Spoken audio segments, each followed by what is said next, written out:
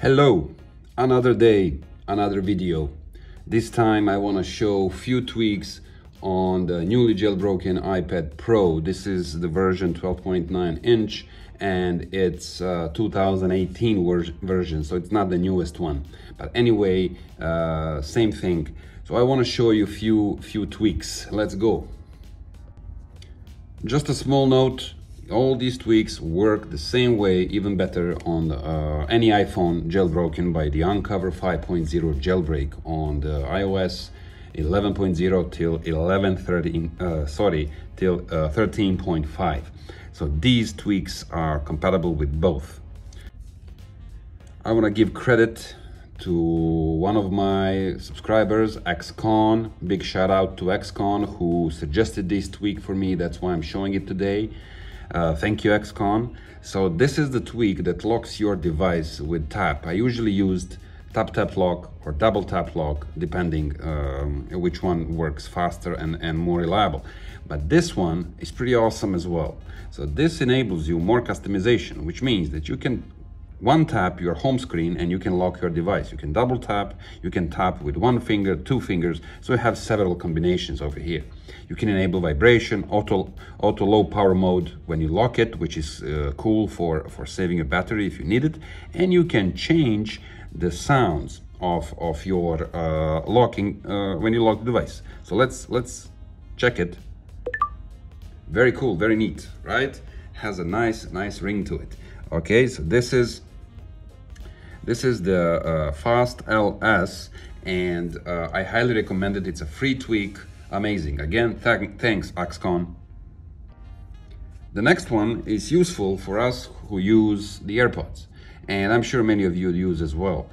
These are old ones, so they're like more than 2 years old, and I don't know when they will run out of the battery. So this tweak came out today, and it's called AirPods Case Low Battery, which gives you a notification when your battery is below a certain threshold, which you customize here. You can have it 50%, you have 20, 10, it's completely up to you. So this is very useful tweak.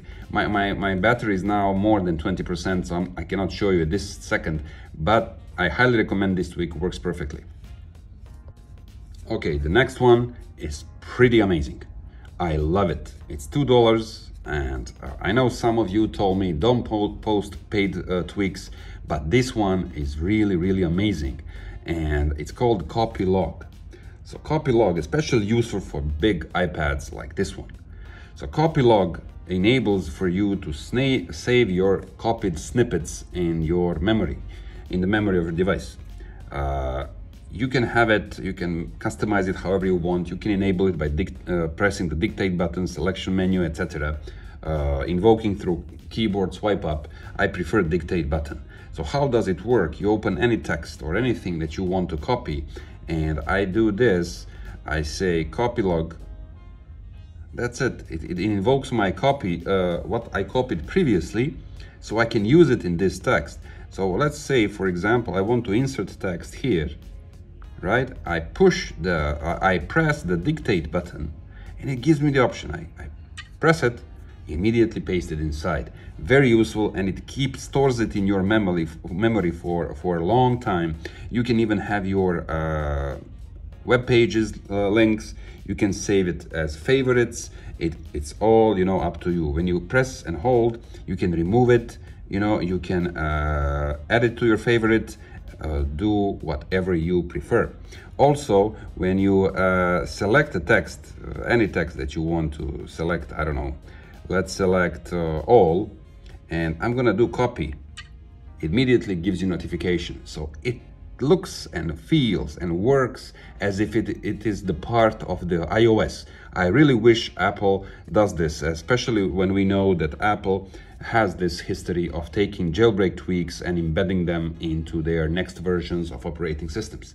So CopyLog, highly recommended tweak. Big credit to Safari Plus tweak. This is the next tweak I'm going to show you. This tweak enables and pushes Safari to the next level. So it brings you Safari on steroids. And again, I wish Apple does this. Maybe they will one day. But then again, jailbreaking won't be that interesting. So you can set up your privacy. You can have increased privacy. You can download, you can upload any file you want. You can download videos. You can preview progress, whatever you want to do. You can auto switch. Okay, I can do this. This is very cool. You can have instant download. You can auto save to media library. All sorts of customizations. I'm just going to show you briefly how it works on one of the videos. Important thing to note. So you need to have the video playing in full screen if you want to download something. Okay, so let's have this video in full screen mode. Right, so when I open it, when I open it in full screen, didn't start yet. When I open it in full screen, you can see this dedicated download button. This comes from Safari Plus, and you can download this video. You know, you can just set to download. Okay, I already downloaded just to test it. I can replace the file, and it shows you a little progress bar there. It just went away.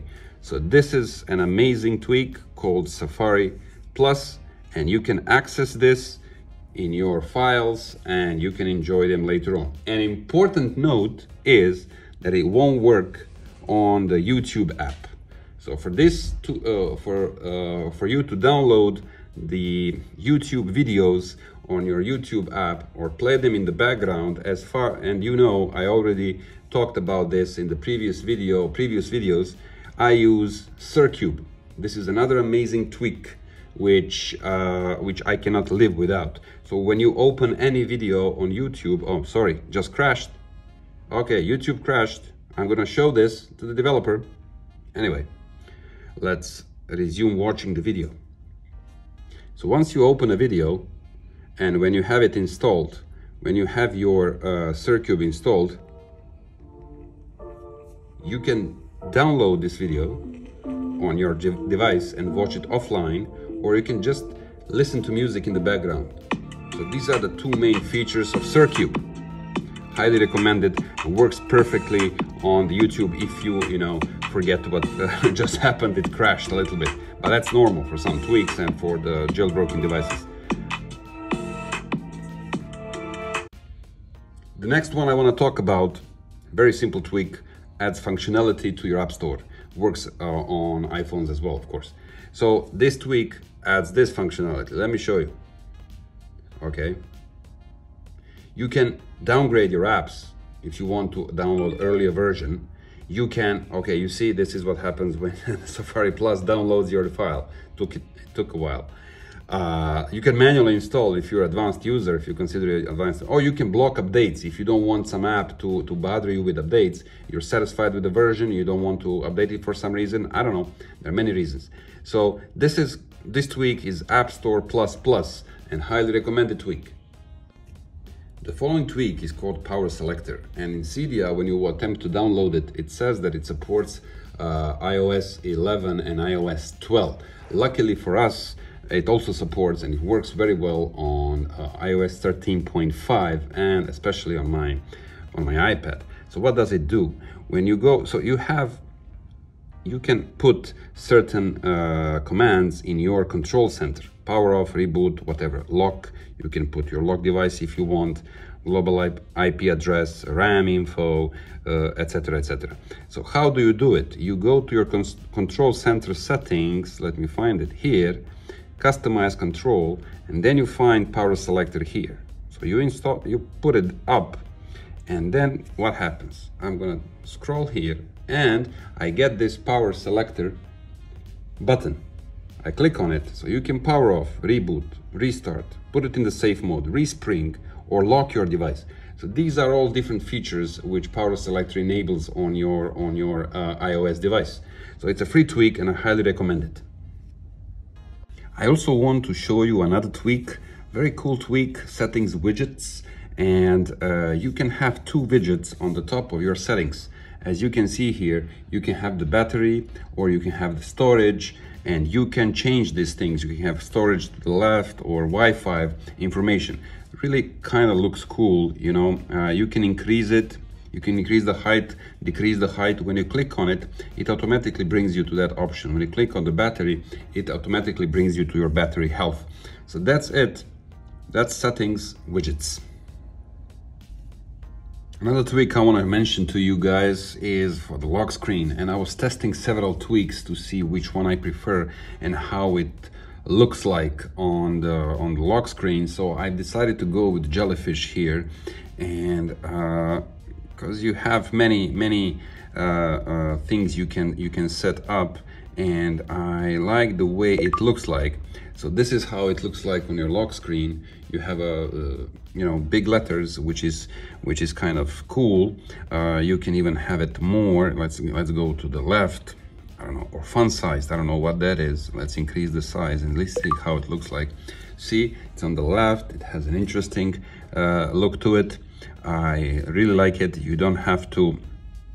Let's do this. Let's go crazy with the biggest one. And I suppose that it cannot use the full size of your iPad screen, but at least you know, it gives you an interesting look to it. That's all I wanted to say. I don't want to complicate it. So this is how, okay, this one I prefer the most.